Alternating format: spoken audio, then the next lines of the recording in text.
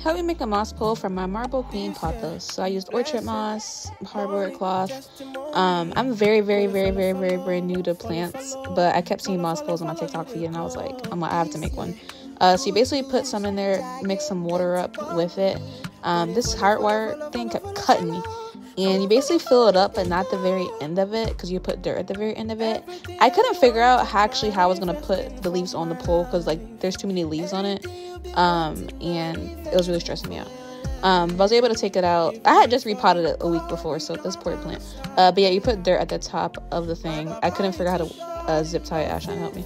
But once you get it all together, you cut the zip ties and everything. And at this point, I'm really struggling because I didn't think this through ahead of time, really. I used this stretch tie thing to tie them up. I was just kind of finding the tallest little legs and kind of tying it up where I saw fit. And I hated it, but we're here now, so.